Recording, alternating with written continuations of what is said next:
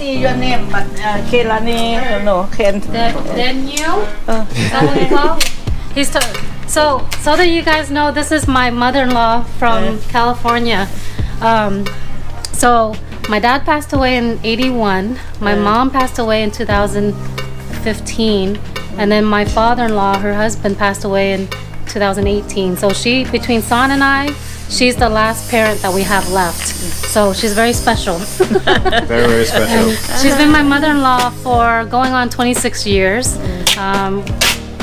But you know, as you guys know, I don't know if you guys know, but she's Thai, and then my father-in-law was Laotian, and then I'm Vietnamese. So we have a little bit of a language barrier, but the one thing we do have in common is we love to eat. Love to eat. So as long as we can pronounce each other's food, we're fine, right, Ma? What is your favorite Vietnamese food?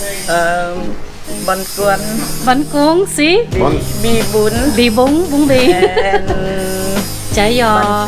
Bánh xèo. Yeah. And then for me, it would be tamac hung, tamac teng, nem khao. Everything. Nem khao, khao pun. I love all of that. But yeah, so see, I mean, as long as we can pronounce each other's food, we don't need to have any other communication. Yep. Right? You guys didn't know, this is where all the drive kits come from. Someone's mom right here. All the way from San Diego.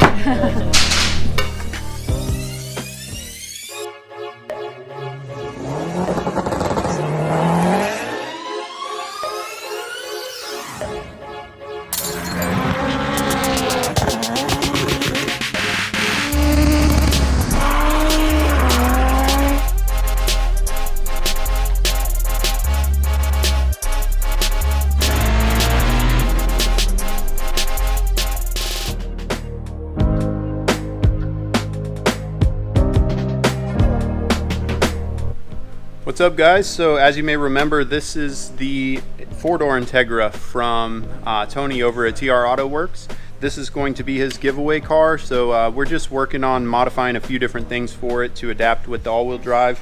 As you may remember, we did the all-wheel drive install on this with our Delta 7 diff mount as well as Alpha 6 arms.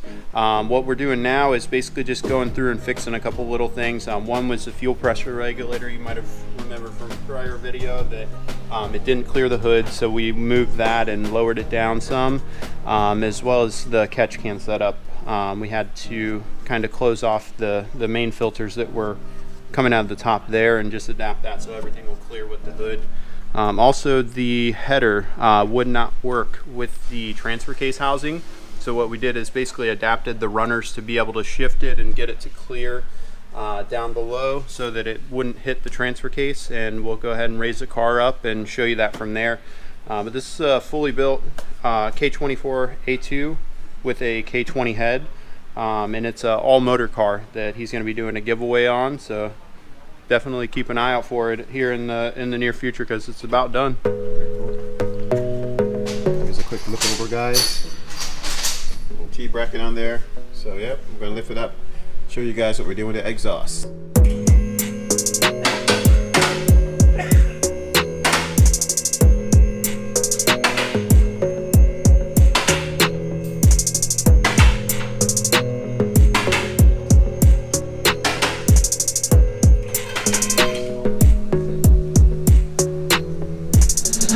So as you can see here, this car has our complete all-wheel drive kit. It includes our Delta 7 diff mount. He's using our billet lower control arms, the billet forks, as well as our camber and then tow kit. And this setup is using, like I mentioned before, the Alpha 6 trailing arms, and then obviously our CRV diff with clutch locking plates. And this one is set up with a stage 1 drive shaft that we make. So we actually made this drive shaft for the car to spec.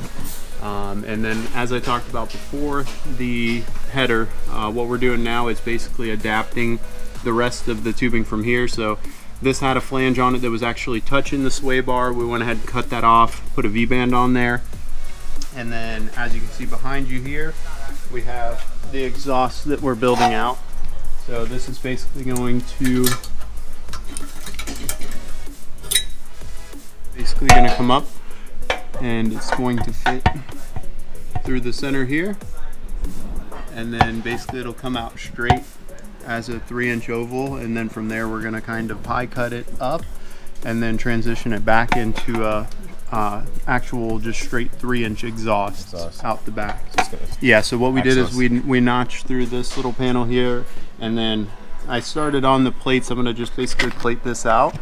We'll weld this on and then add a little seam sealer in there just to cover up that hole there, as well as the same for back here. This one right here? Yep. Okay. Yeah, so we'll plate both of those off, but this way we could get the exhaust tucked as tight as possible and get the most ground clearance for this car. Oh, nice. And you got some pie welds on this thing already?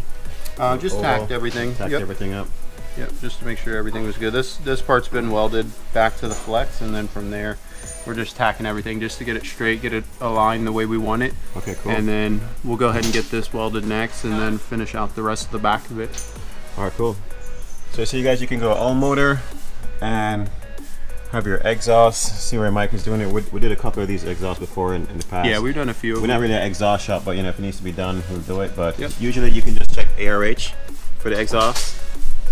Hit up Brooke in a minute. Yep. So as you said, it's a stage 1 drive shaft. We actually got a stage 1 drive shaft in stock right now. If you guys want to hit us up, so it's stage 1 drive shaft uses the stock tubes, 1310 with a slip right here, and you get a 30K used, 1310 in the rear, and these are 1100 series right here. So that's the stage 1, perfect for doing all motor, or if you're even turbo, you can do a stage 1 if you're doing like cross country, not cross country, like road courses, road courses. So stuff like that, on most of those, like once you get north of like 400 horsepower or so, we recommend going with the stage 2, because most times when you make that much power, you're gonna plan to bump the power up even more anyways. So better be safe than sorry. We had a customer just recently that basically he did the same thing. His car was only making like 450, so he just bought a stage 1, and then he turned it up to like 750, and he blew up the 1100 series joint. The joints right here, yeah. So these joints are the only weak points. You want to get these 1310 also. But by the time you do that, as you said, our draft shaft, we might as well get a stage 2, right? Yeah, exactly. Yep. Get a stage 2. We also sell the complete DIY. If you have, you know, a drive shaft shop near you that's able to build you one, and you want to do it yourself, we have a DIY kit that's the complete from front to back. Every flange 1310, and you would use 3-inch tubing with that. Yep, and that's So that's a good buy also, guys. Yep. All right, check it out. Stay tuned on this TR Auto giveaway car right here. It's a 4-door DC with a Type R JDM front end.